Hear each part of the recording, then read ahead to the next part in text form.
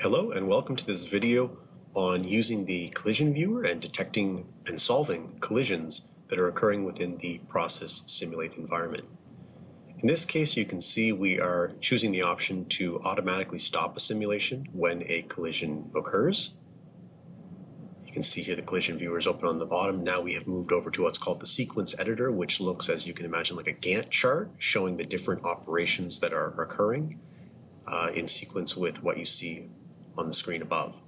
Now the first robot is coming in there, taking the workpiece, putting it into the rotating positioner, and the second robot is coming in for its spot weld operation. Now you can see there flagged in red on both the positioner's wheel as well as the robot end of arm tool that a minor collision is occurring there between just that little extra bit out on the spot welding tool, end of arm tool. So here we're going to use the sequence editor to drill down on exactly where that is occurring in the sequence of operations, and specifically the different motions that make up that spot welding robot's path.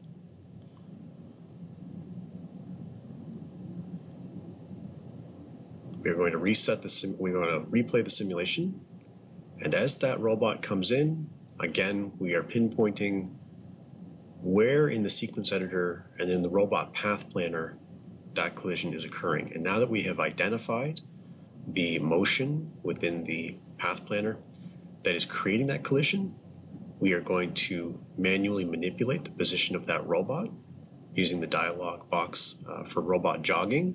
You can see we are rotating that spot welding gun inward just a little bit on its axis to prevent that collision from occurring.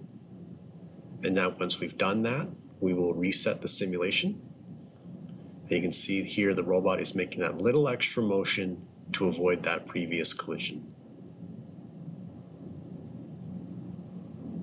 Now many use cases in industrial automation will get more complex than this, obviously, but this is just to provide you with a concept of the workflow for how a user would go about detecting this kind of collision in Process Simulate and changing the robot motion program, the path plan, to avoid it.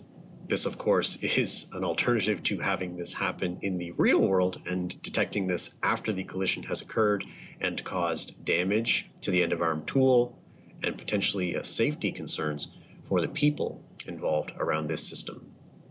Thank you so much for watching, and be sure to stay tuned for other Tecnomatix Process Simulate Essentials videos.